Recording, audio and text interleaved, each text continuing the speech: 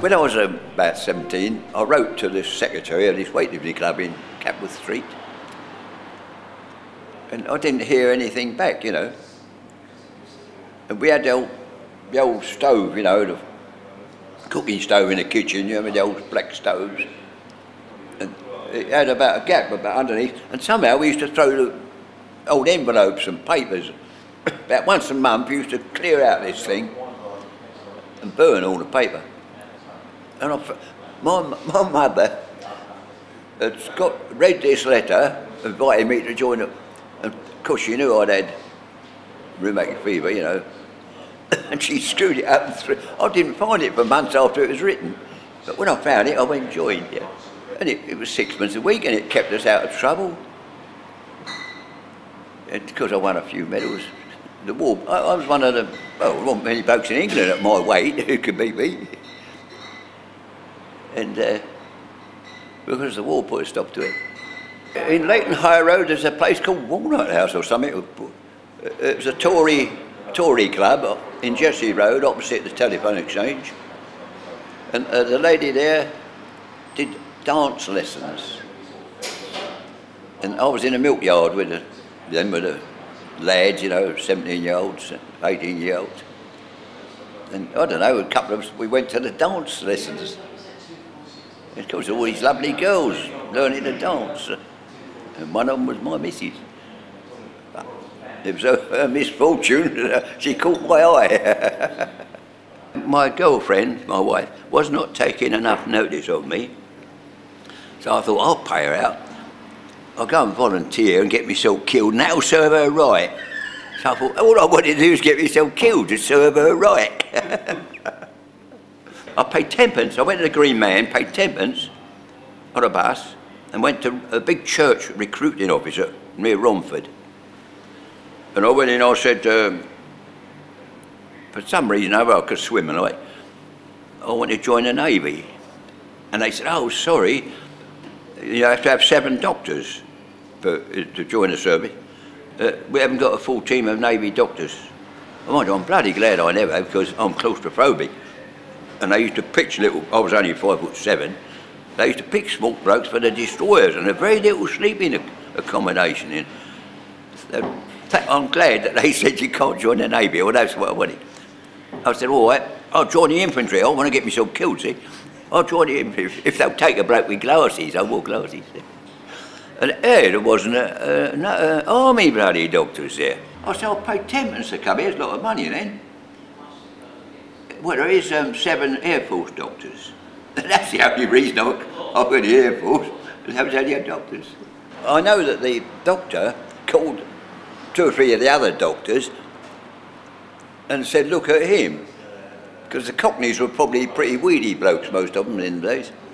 They said, he called 2 or 3 other doctors, said, look at him. And they said, what sport do you do? So I said, weightlifting. And they said, you know, that explains it. I must have had muscles, you know, more than the other blokes, you know. Mount Pleasant Post Office, there's a theatre with a stage. And they had a civil service weightlifting contest. And of course, hardly anyone, this was 1951, I think, but the young blokes hadn't got going with their weightlifting. It was Olympic lifts, not muscle, it was Olympic lifts. And so I was persuaded to go in for it. I'd only been in the customs a couple of months, I think. And because I was still remembered how to lift weights, I won a medal, you know. I was a civil service champion, which made points for the department. They got a Victor Ludorum.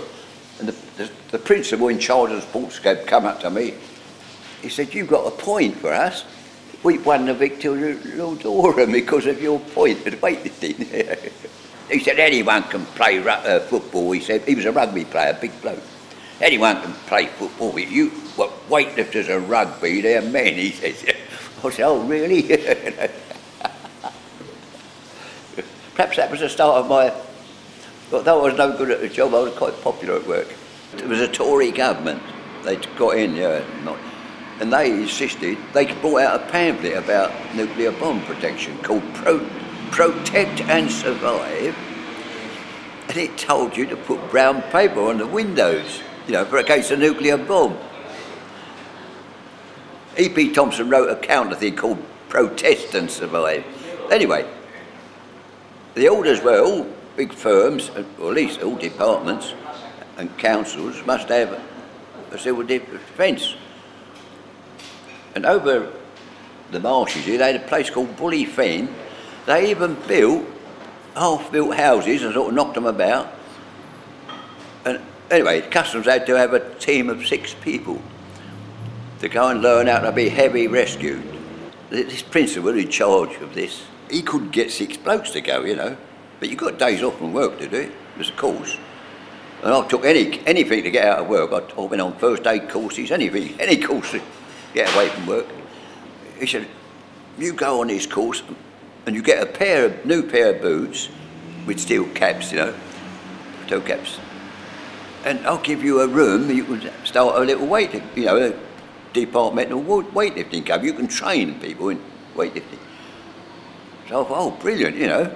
But I thought it would be poetic justice if I wore these civil defence boots on the Aldermaston March. But what I didn't realise, they were like iron boots. I hadn't done a couple of miles and my feet were red hot and it was terrible. I was really punished for being clever there.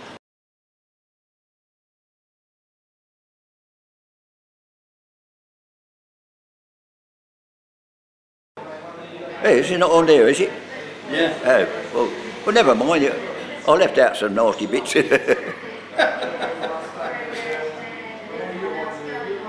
Only because, you know, drink and never seen any civilization. All you want is a bit of civilization. Yeah, the human predicament. I am very concerned with the human predicament. H.G. Wells said, the future, he said this about 70 years ago, the future is a race between catastrophe and education.